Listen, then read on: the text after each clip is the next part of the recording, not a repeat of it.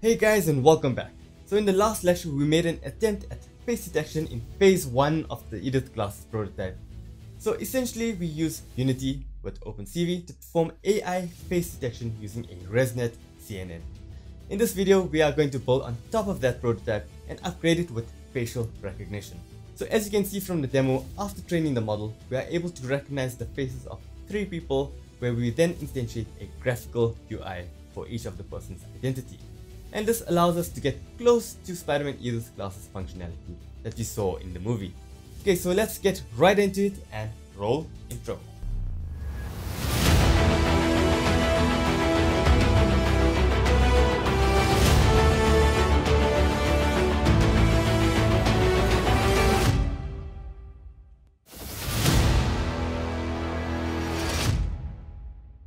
Okay, so this free YouTube series is just a small part of the full course.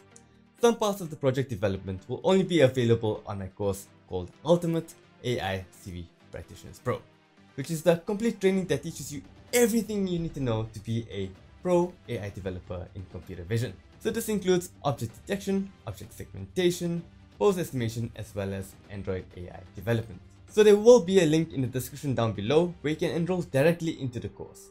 Or if you want to learn more about AI in computer vision, then there'll also be a link to a free webinar explaining my top 10 tips to becoming a pro AI practitioner.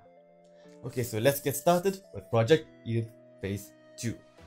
So first up, we're going to continue from our previous project that we did in the last video. We'll need a few packages before we can put things together. Let's first go over to the Unity Asset Store and download the asset called Face Recognition by Inox Software. So just be aware that this package requires OpenCV for Unity, which is a paid asset, and is the same one that we used in the previous video. So if you bought it then you won't have to worry.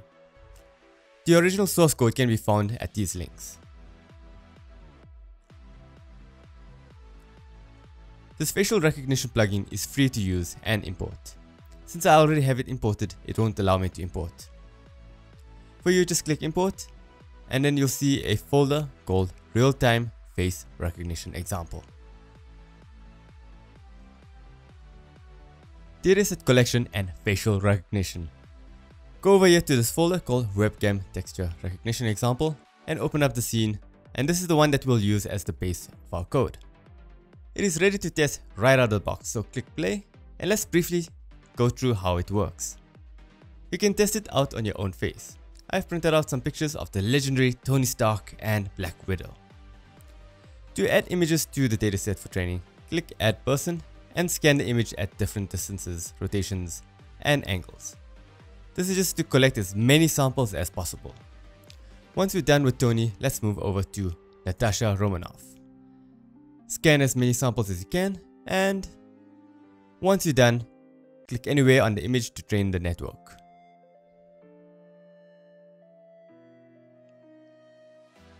Click Save, and you should have your dataset stored in a .yml file. Now, this repo does not work too well with printed images. It performs better with real faces. So also, if you're having a really hard time recognizing people, you can change the threshold of the detector over here from 0.75 to 0.85. If you want to add more image samples to the identity, you can simply click on the face and it will automatically scan in more for the dataset. You can see that it works much better after collecting more images. You can also test out the algorithm type between icon faces and fisher faces. I'm not going to delve in too much on these two models as there are a lot of information that you'll find on Google. Right now, we'll focus on the practical implementation. GitHub repo. So the code that we'll be using is an adaptation of the original code where I've hacked it to incorporate the HUD GUI that we shall implement. You'll find this on github.com/raingt09/project EDITH. Click here to clone or download the repo. In the zip file, we are looking for the readme text over here, and there will be a download link to the Unity asset that I've created. It was too big to store on GitHub, hence I've stored it on a cloud platform. There is a C# script over here, and we shall use this in just a moment. Another Unity asset that I've used which is optional, is the RZFX HUD shade effect. It just gives your app the extra punch for this futuristic HUD look. In my video, I've added a few elemental prefabs into the mix for the GUI and normal camera view. It costs $25, so buy it if you really want to. Like I said, it's optional. Once downloaded, click import and then import again. GUI animation 1, After Effects. While that is importing, let's go over here to YouTube and search for this guy's channel called Film Learning. We are essentially going to use this HUD effect that he made from the Spiderman movie in After Effects. It's filmlearning.com/downloads. Now this step is optional. If you do not have After Effects, don't worry. You can still follow along using the HUD asset from Excelsior! And this is the same one that we used in the last lecture, or you can use the Unity asset that I've created. In any case, I'm going to show you how I created the GUI HUD for each of the people that I want to identify right now in After Effects, to get as close to the Spiderman E.D.I.T.H prototype as possible. Go down to his description and click on the download link. From his page, Film Learning Download Packs, click on the E.D.I.T.H Glasses Effect tutorial, and the file should download automatically. Once you unzip it, you can open up the respective file versions corresponding to your After Effects version that you're running.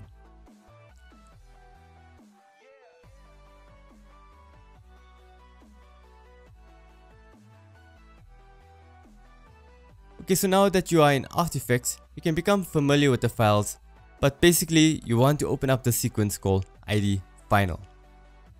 When it renders, you can see the VFX animation for the ID HUD. This file was meant for film instead of augmented reality, so there's layers that you can switch off and on. Now to customize this for our own use. Click on first ID Render.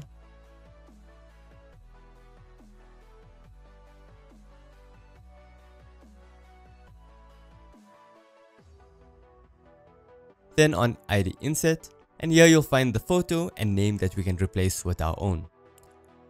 First click on Photo. You can get a picture of you or someone you know. I've got a picture of Tony Stark, which I can drag into After Effects and replace my own handsome picture. Just resize quickly.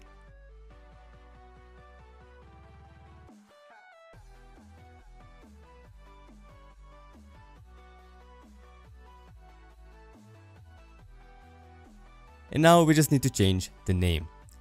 Click on name, we're going to type in Tony Stark and scale it so that it looks right.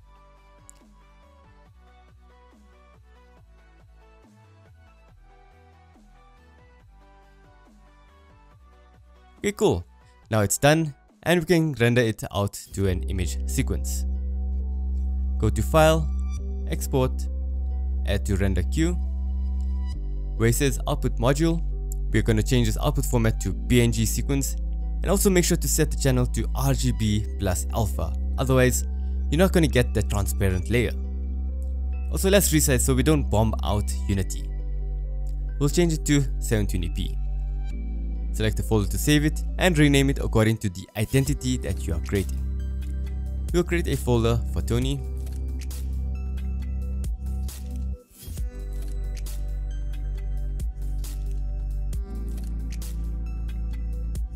Click render, and now we wait.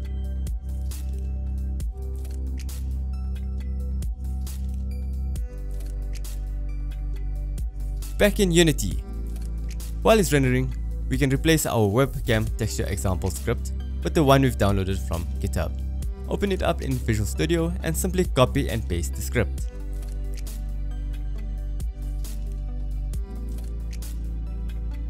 Let's briefly look at the modifications that I've made. Script coding. Over here we have the array of GUI IDs, which is the prefab ID that we're currently baking in After Effects. This sphere is used for reference between the CV space and Unity world space. It took some time to calibrate these spheres to be just right. And then we have C_ID, which is the temporary variable to store the recognized face index. Moving down, we have a case statement that manages 3 faces or IDs.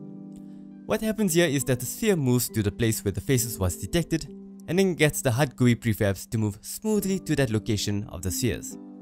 The same happens here with scale. Moving down again, this is the if statement that temporarily shows the ID so we don't get a null reference should the value show as unknown. So from start we set active the GUI ID prefabs as false, but when detected it is to set active and the animation starts along with it. And then we have another case statement, which is where I did the calibration between OpenCV space and Unity space.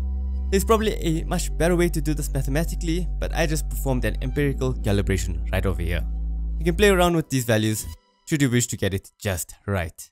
I then used the output from the detected face called faceRect.x, which comes from right over here, and this equation gets me the position of the face or eyes relative to world coordinates. And that's about it.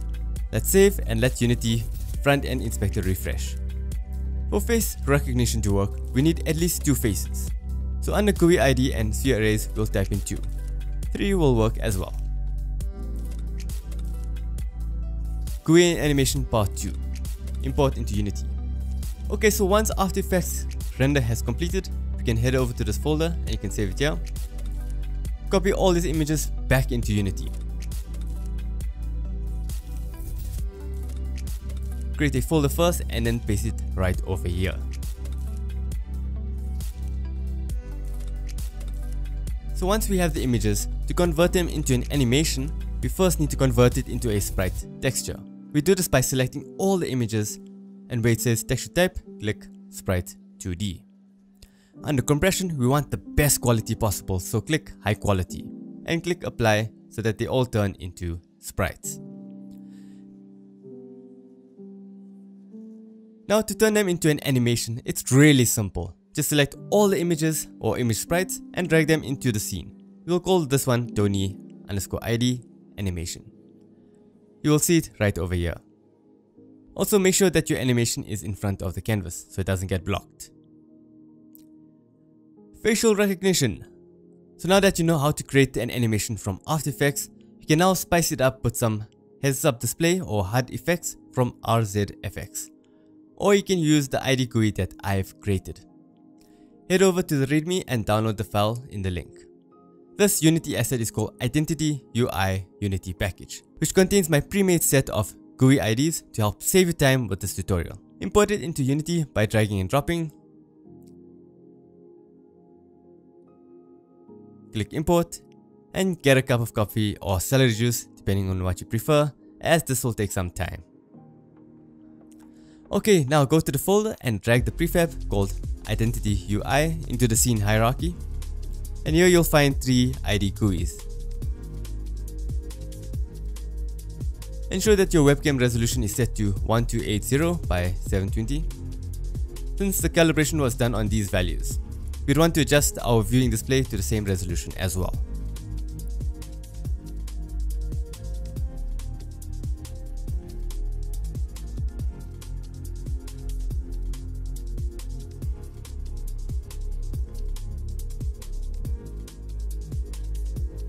Under canvas, I found that changing the render mode to screen space camera works better.